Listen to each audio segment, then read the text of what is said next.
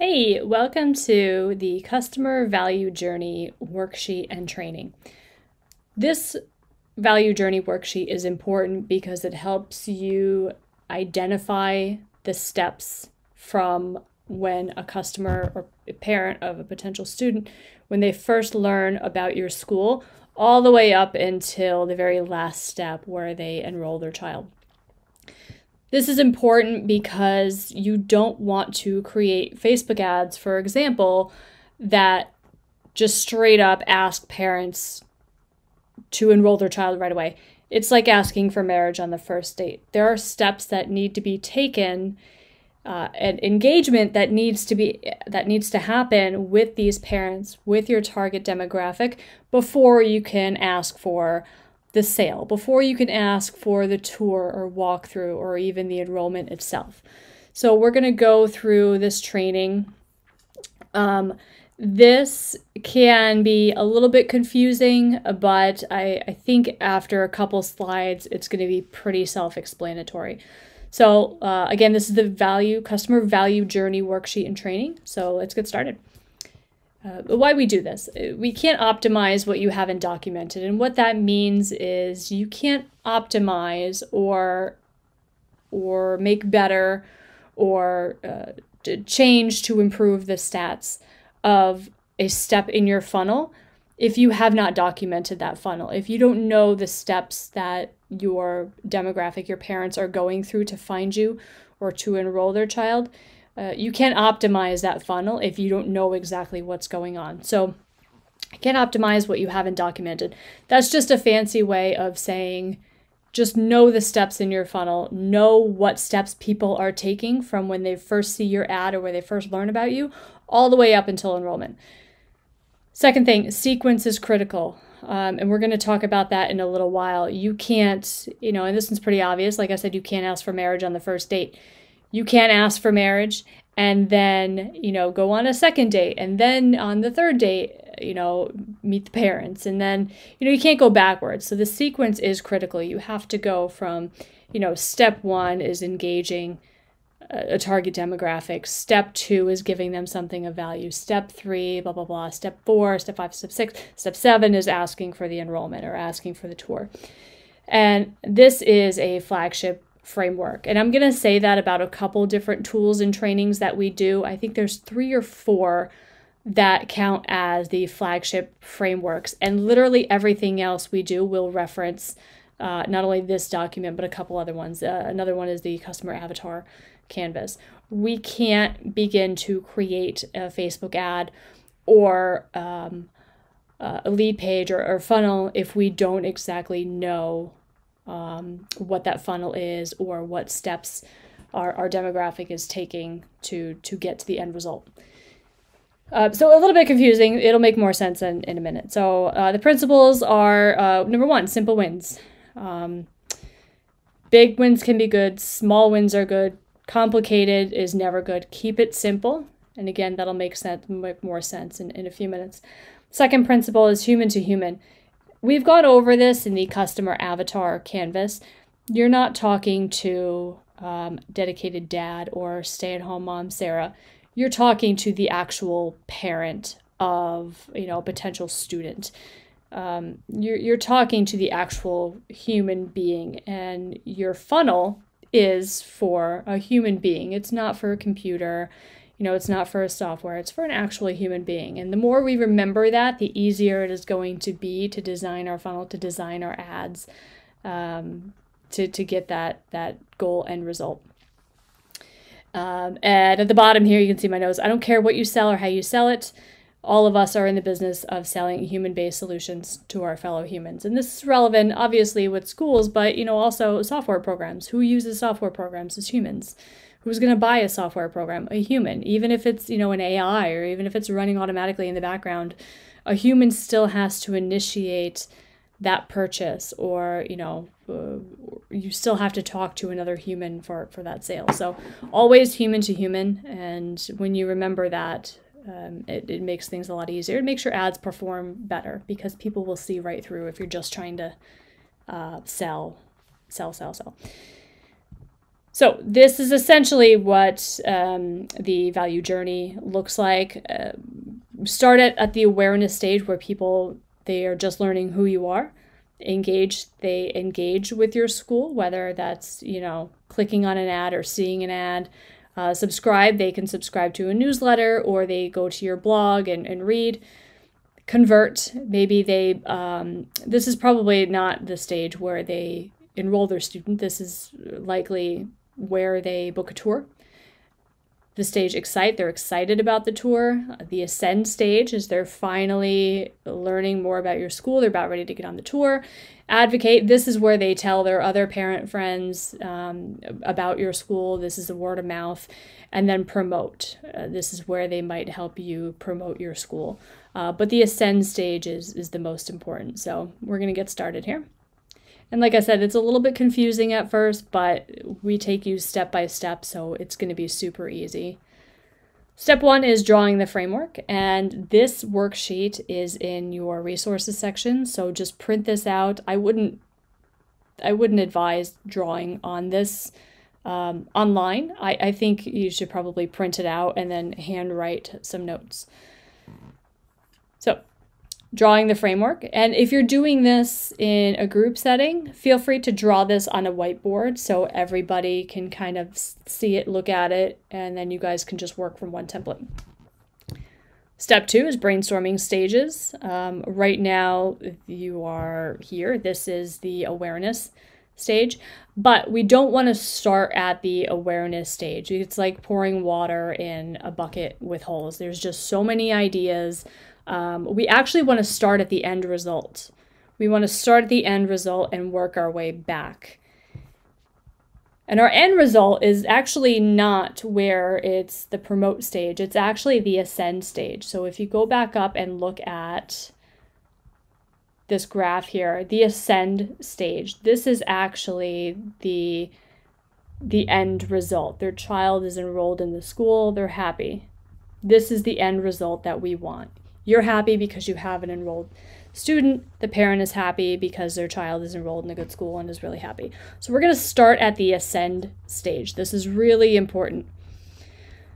Okay, question 1 for the ascend stage. And if you forget these things, this PowerPoint will also be uploaded into the documents and resources section. So you can have this open on another screen and then be jotting down your ideas either on a whiteboard or on your sheet. So question 1, for the ascend stage, what is our core flagship offer and how will we continue to deliver value after the sale is made, after the enrollment is made?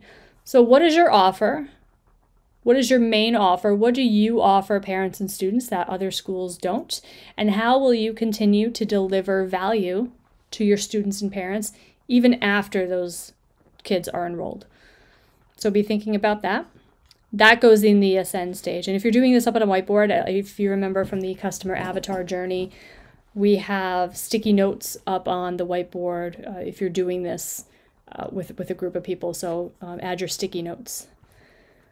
So then we're at number 5. We're going backwards. Remember, we're starting from the end result. 7 and 8 are just word of mouth and your students and your parents promoting it to other people. So 7 and 8 are very important in the value journey, but 6 is essentially the end result. 6 is a happy enrollment. So we're going backwards. We're going 5. Question number 2. Number 5 is the excite stage. Question number 2. What are some of the aha moments that transform our products or service, your school, from a nice to have into a must have? What differentiates your school from another school, and why do you think parents and children must go to your school over another school down the road, even if that other school down the road is a little bit cheaper and can get your student in, maybe a year earlier? Why should parents and students want to go to your school? What would make them want to wait for your school or even pay a little bit more or, drive a little bit further to go to your school versus another school? What are some of those aha moments? And this is the excite stage, because what those aha moments should excite that parent and child. So what are some of those aha moments that transform your school from nice to have into must have. You know, we must go here. My child must go here. And then the ah is wonder, and then the ha is understanding. So they're wondering why they should go to your school, and then the ha is understanding, oh, this is why. So again, that goes in the excite stage. This is just some examples that are here. Oh, whoops. So on Twitter, for example, when you sign up for Twitter for a very first account, they ask you to follow 30 people. And this is so you can see a feed of news and updates, and also so Twitter can send you more people and things that they think you're interested in based on who you decide to connect with for these first 30 people. So this is the aha of Twitter. It's getting them to follow more people. An aha for there's this newsletter, a constant contact. It's let's build your newsletter template.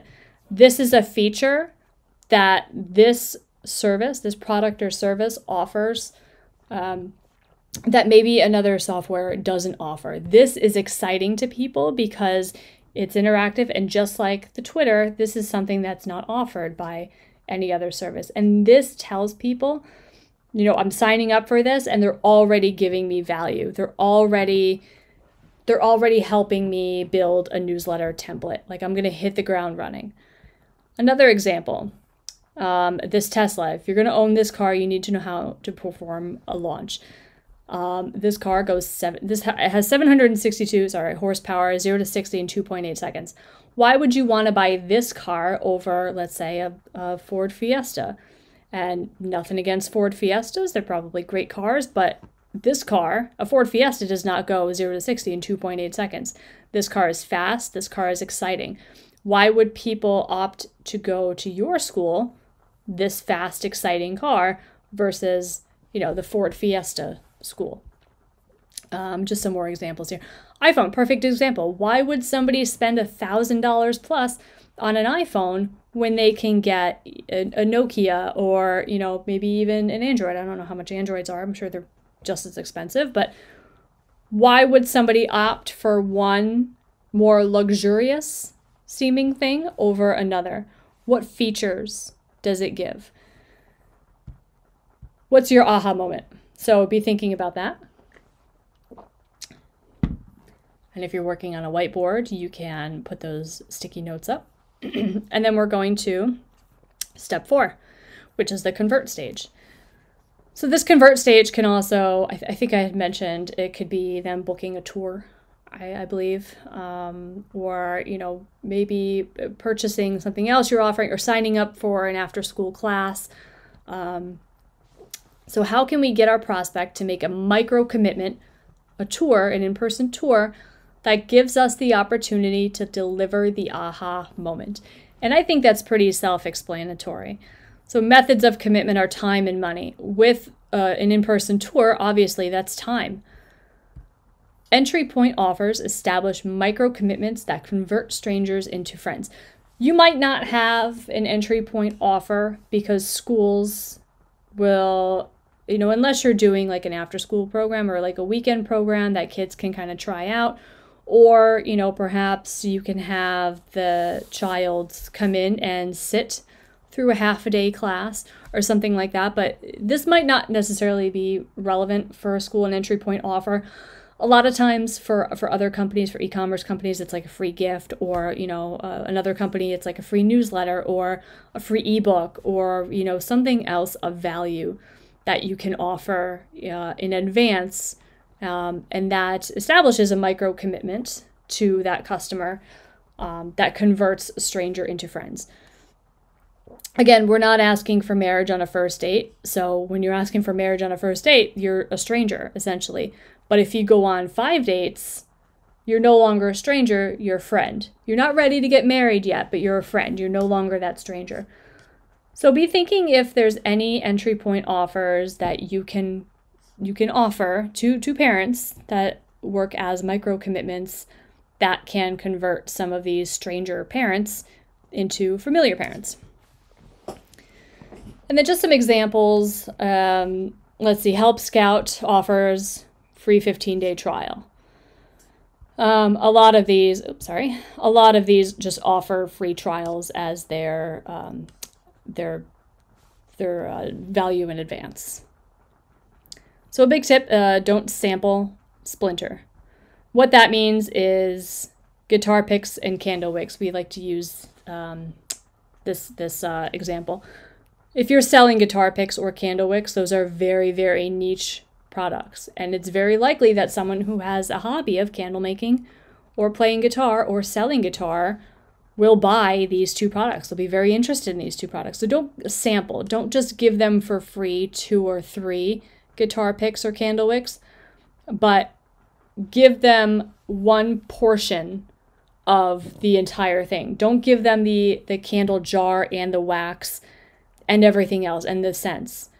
Just give them the wick. Just splinter off the original offer to send them, to give them one small portion. I hope that makes sense. If it doesn't, just write to us in the background, or we can go over this more on our Q&A call. But splintering, not sampling. A la carte services, and these are not necessarily relevant for schools, but I hope it kind of clears up what this means. Is steam cleaning, $20 off, or professional whiteboard video, $5 off. Just make an offer, basically, that a parent can't refuse. Offer something in advance that will turn them from a stranger to a friend. And that could still even be a tour, but you can offer, refreshments, or if you have, like I said, after school or weekend programs, offer a free after school or weekend program, or offer, 1 day free where the child can actually come in and sit with the class, or, do an activity with the class and the parent can be there also. But offer something of value. Try to think of something of value that would excite parents and kids to want to go to your school. And then remember, the job of the convert stage isn't yet to close the sale. The job is to get a first date and set up an exciting aha moment. You want that first date, that tour, or, that free session or free whatever, so parents and kids can say, aha, that's why this school is what it is. That's why this school is luxury. That's why this school is so much better. So moving on to step 3 in the subscribe stage. What valuable chunk of content can we offer in exchange for their contact information and permission to follow up? This will probably not be a piece of content, although it definitely could be. If you have a free book or a newsletter or report or, test stats or anything that you can give parents of value so they can see more, learn and see more about you and your school. If you can offer that, that's definitely a great idea. I know with schools it's a little bit tough to offer, valuable chunks of content because, they come in and they take a tour and you talk to them, and then it's basically, do you like our school enough, or, what can we do to get you to sign up? So if you can offer a valuable chunk of content in exchange for the contact information and permission to follow up. And now you already have these people's contact information, I'm guessing, if they have booked a tour, and even if they've signed up for your email newsletter, even if they signed up for updates on enrollments and things like that, chances are you already have their contact information. So I like to use this stage as verbally setting a commitment to follow up. In this stage, if you have a parent on a tour and they're about to be finished, you can, instead of offering that valuable chunk of content that you may or may not have, you can instead say, hey, I really enjoyed our tour. I hope you liked it. If you have any questions, please let us know. But in the meantime, do you mind if we set up a call for Thursday of next week so we can chat a little bit further about this? No pressure, but I would like to, follow up with you to see what your thoughts are and see where you are in terms of maybe enrolling. And that it gives... that essentially you're asking for the sale without asking for the sale. But you want to make that contact because you don't want people to leave and then, you know, that's it. So instead of a valuable chunk of content, you can make a verbal commitment and permission to follow up in the subscribe stage, especially if you don't have any value. But like a lot of times this is just an ebook, or, you know, it's a free 15-day trial and things like that, which might not necessarily be relevant for schools. And I think it's going to give some examples. Yes, downloadable report, gated video series, a mini class, or webinar registration. If you have a webinar, fantastic. If you have a downloadable report, fantastic. If there's anything possible that you can give them in exchange, once they're done with the tour, you can say, hey, you know, watch this webinar, or, you know, download this report, here's more information, then definitely do that. If you don't have anything, then make a verbal commitment to touch base and to call them on a certain day, a certain time. Make that appointment right away. Again, this is for a free webinar. These are just some more examples of high value content. Downloadable report, and this is the same slide. 75% off. Again, this is valuable discount. You can't really offer a valuable discount with a school. So this is not necessarily relevant, but you get the idea. It's offering people something of value. So you are at stage 2 now, working backwards again. Question 5. What content can we leverage to turn a glance into a stare? What content or what features, because it might not be content, you're a school. What features or content can we leverage to turn a glance, a tour, into a stare? What features can we leverage to turn a tour into an enrollment? Content marketing. Again, this might not be very relevant, but if you have a blog on your website or landing pages, it's very important to keep up with it, not only for SEO, but a lot of times, you know, parents want to read your entire website. They want to know like who you are, what's going on before they trust you with their child. So I think having a blog and having content on your website, although might not necessarily help for, you know, getting new leads and new sales, it certainly doesn't hurt, and it lets parents see into your school a little bit more, and it gives them a better sense of trust. So those two types of content are information and entertainment. Information products, you know, top 5 things, or, you know, what you can do if your kid is having trouble sleeping or having trouble concentrating. And then entertainment, you know, top things to do with the kids over the holiday break. It's about the customer. It's about the parent, not the school. As much as we want to think that our marketing is about our product, it's not. Your marketing is about the parents and the children, not about your school. And these are just some examples of content that you can take a look at if you like.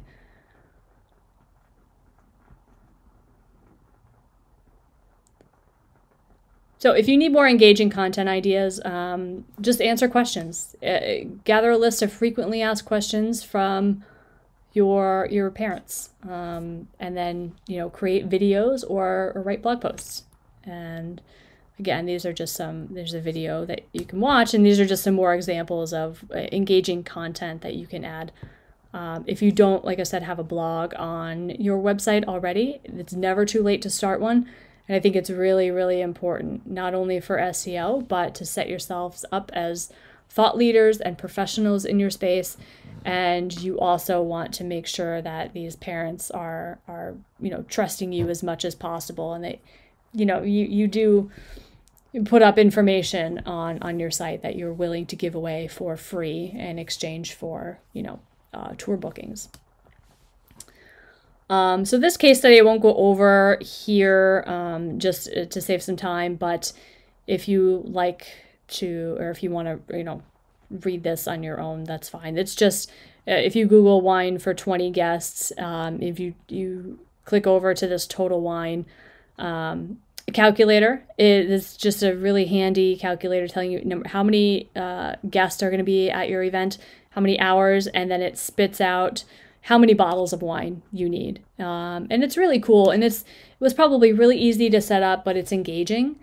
and it's helpful. So this is something of value that Total Wine has offered to their potential customers for free.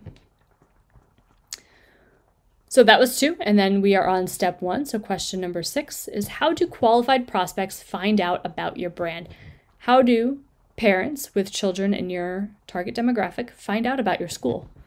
And they find out about you on Facebook ads, Google ads, Instagram, YouTube, Facebook, your Facebook page. And again, down here, don't make it complicated. Just stick to the big 4. These are the big 4. In this course, we're going to be going over Facebook ads, but we'll also go over Instagram as well, because Instagram is owned by Facebook. So we'll go over those 2 things. And then in additional course, I think we'll go over Google ads and YouTube ads, but we're not reviewing Google and YouTube right now. We're just going to do Facebook and Instagram. So stick to these 4. This is where the majority of people are, and this is how they're going to find out about your brand, about your school. So that was step 1. Sorry, let me get rid of my notifications here. Okay, and then question 7, which is the advocate stage. How will we encourage our happy and successful parents to say nice things about our school? So you can either, I'm not necessarily sure as a school what you can offer.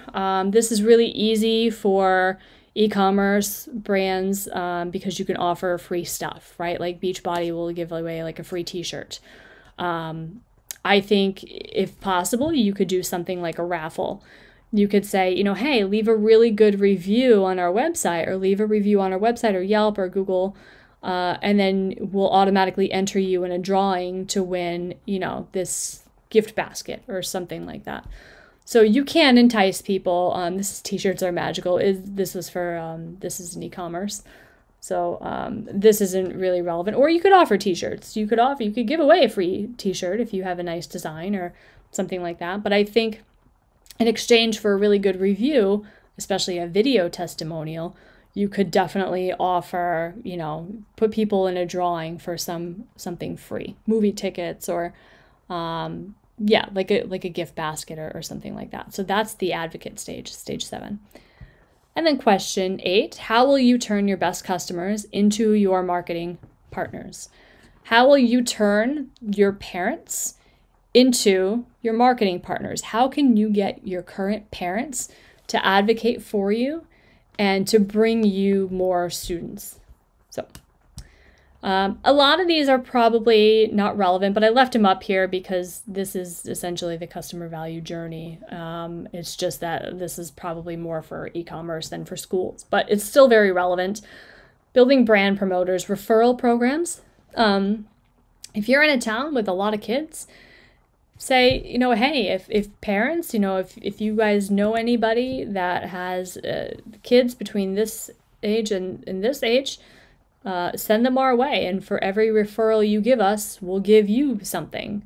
It's not probably going to have to be anything regarding the school. It's not like you can offer a child like a free month or whatever. It's going to have to be something external. But try to figure out a way to incorporate a referral program. Affiliates, there's more e-commerce. Internal champions, have, you know, your best parents record video testimonials for you. And then value-added resellers is like, how can you make sure that those parents are reselling your product, your school? And then that goes in step 8. So again, don't forget we're starting at step 6 is the ascend, and then we're working backwards. And then figuring out step 7 and step 8 is how can you use your current parents, current students to get more business. Step 3 is document your value journey. So print out that sheet or put it up on the whiteboard, and then you can either put up the sticky notes, or you can handwrite it, or you can put it, you can just type it out right online. I think the worksheet is editable, so you should be able to just do it there. But I think it's a lot easier if you just do it by hand and then maybe take a picture of it. So then the goal, document one customer value journey for each avatar persona. So by this point, you should have already watched the customer avatar worksheet and training, you should have already created between 3 and 5 customer avatars and personas. So go back through for each avatar and persona, go back through and create this value journey specifically for that person. How does dedicated dad find out about your school? We're starting here, but, just for the sake of an example, how is he finding out about your school? How does he choose to engage? He subscribes. That's great. He signs up for a tour. He goes in for a tour. What is dedicated dad excited about? What is he excited about that's different than stay-at-home mom excited about? And it might be the same thing, but they might be excited about it for different reasons. And then the ascend, that's when they enroll. And then what is that aha moment for dedicated dad versus stay-at-home mom Sarah? What are their aha moments? And if they're the same, they're the same. Chances are they're probably a little bit different. They have different goals. And then there's a reason why they want, or that they see value in these different things. So that's it. That's the customer value journey worksheet and training. Let me know if you have any questions. This is in the worksheets and resources section. And this says I'm collecting. I'm obviously not collecting them. This is only if we were doing it in person. If you are doing this in person with your team, have everybody write down their answers on the printed out sheet. Have them take a picture, and then you have the main person, the leader, collect those, so then you can keep track. So then you can use those for your marketing efforts. So if you're having everybody do this together, print it out, have everyone write down those steps, and then collect them. That's why it says here that you're going to collect them, because you're going to need those when you start marketing. So if you have any questions, let us know. But that's it. Thank you.